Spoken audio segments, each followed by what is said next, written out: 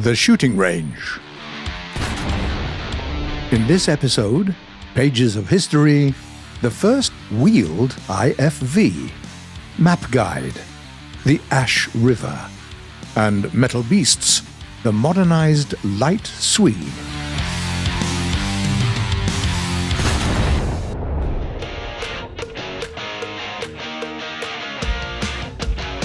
In this episode's Metal Beasts, we're moving aside from South African armor, top supersonic jets, and MBTs to take a look at something that might seem unremarkable at first.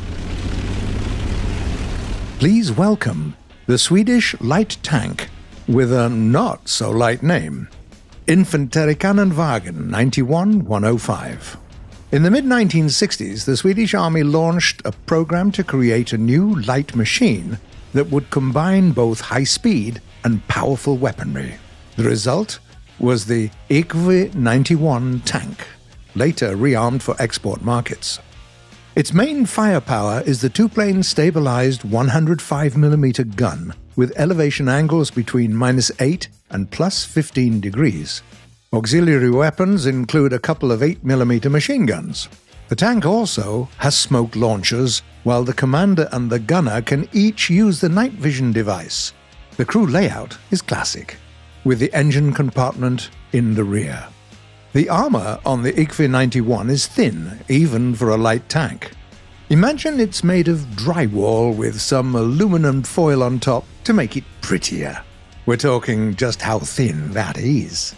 The frontal armor won't save you even from a large caliber machine gun at a short distance, let alone the roof, the sides, or the rear.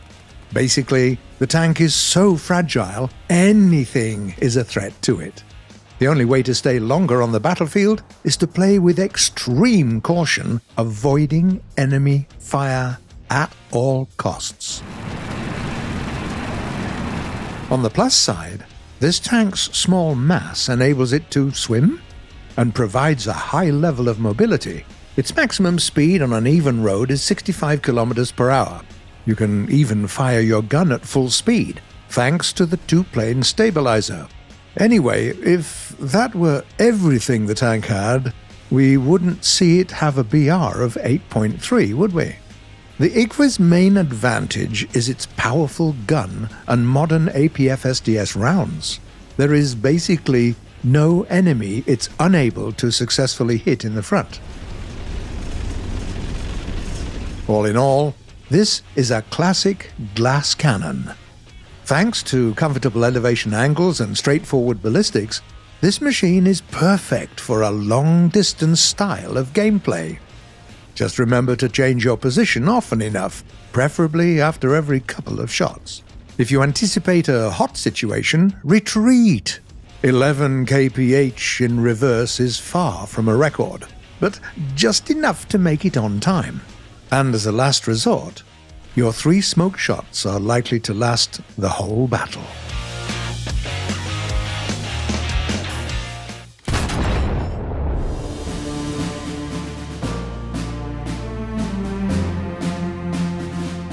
When you're about to hear a story about the development of armored vehicles, you usually expect some version of a famous European, American, or Asian vehicle. However, the military industries of the world had their own paths full of twists and turns, which sometimes resulted in unique and highly peculiar models, and the South African vehicles are great examples of that. This country used to be called the Union of South Africa when it was part of the British Commonwealth. The Union was expected to support the British Army in Africa and the Middle East in case of war, so their armor was expectedly British-made. However, in 1961, the country left the Commonwealth, declared independence, and became known as the Republic of South Africa. It did little to improve the relationship with Great Britain, of course, so they had to look for other suppliers. West Germany saw this chance and took it. They shared some technologies with South Africa and helped to organize their own production. The main task for the South African military was to protect the nation's lengthy borders. This required some simple, affordable, and reliable vehicles with a long range.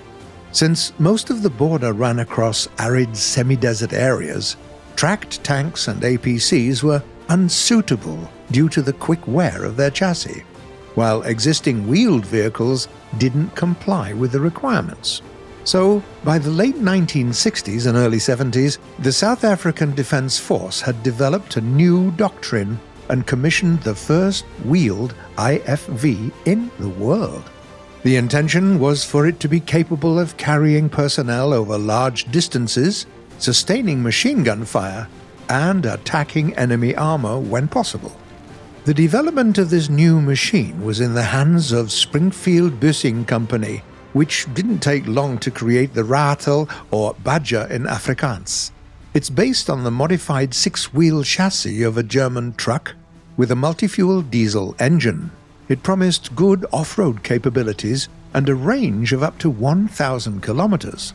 The reliable and undemanding Ratel could carry a force of 9 troops, operate far from railroads, and even pose as a light-wheeled tank on the battlefield. Its combat history started in Angola, where South Africa was fighting local guerrillas. Thanks to its mobility advantage, the new IFVs could carry out attacks from most unexpected directions. However, real combat exposed a significant flaw as well. Its 20mm autocannon wasn't good enough. Mind you, it could attack light armor all right, but fortifications and tanks needed something much heavier. The solution was a new turret with a 90mm gun that could penetrate even the Soviet T-54. Ratels of various modifications are still in service in 11 nations across Africa and the Middle East, reminding us that excellent combat vehicles aren't exclusively coming from Asia, America, or Europe.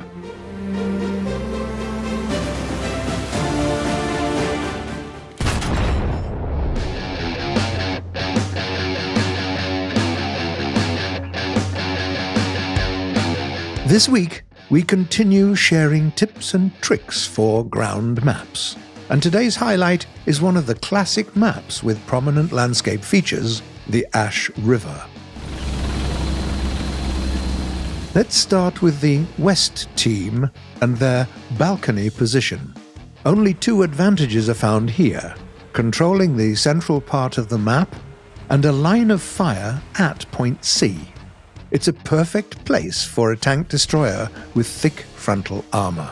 The second position is found along map line H, close to the spawn point. If your tank can boast a thick turret and good elevation angles, you'll have no trouble controlling point C and approaches to the center of the map. You can also try to capture point C itself, heading off the south respawn point. The best way to go about that is to take the route below the hill. This way, you'll be out of reach for those enemies who occupy the balcony or the southern part of the map. Be careful before getting to the point itself, though. You can either wait for the enemy to become distracted to avoid their fire, or employ your smokes. Once you're in the area, direct your attention to point B first thing. All enemy vehicles will be plainly visible.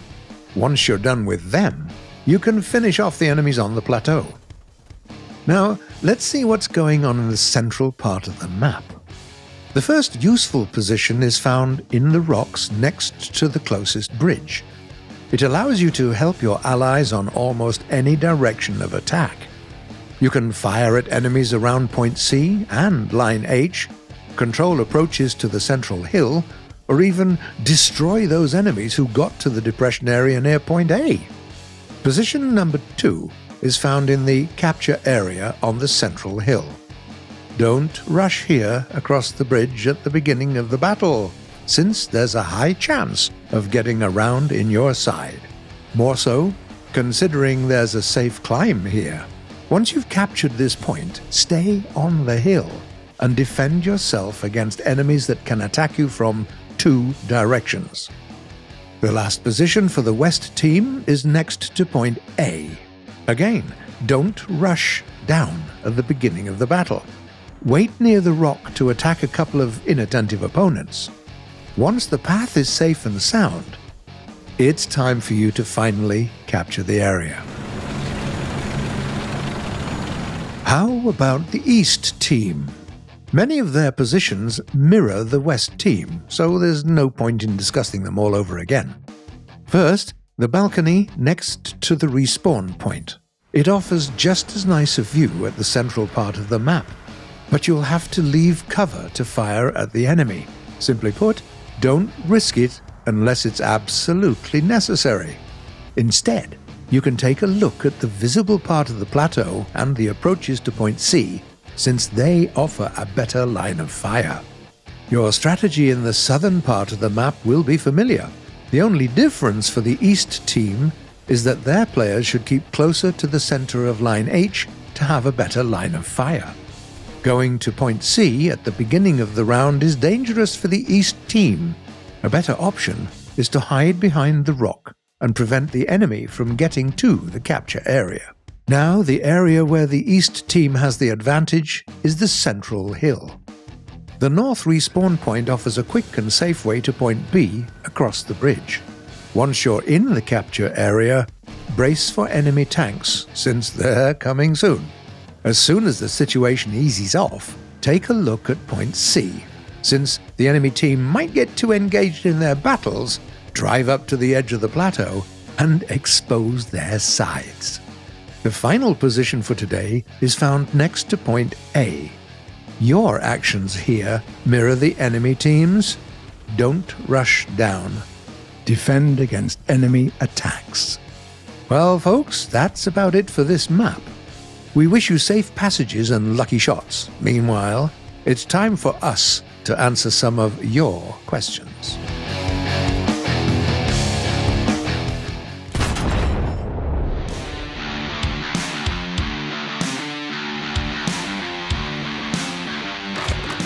The first question was sent by a player called Pentatome.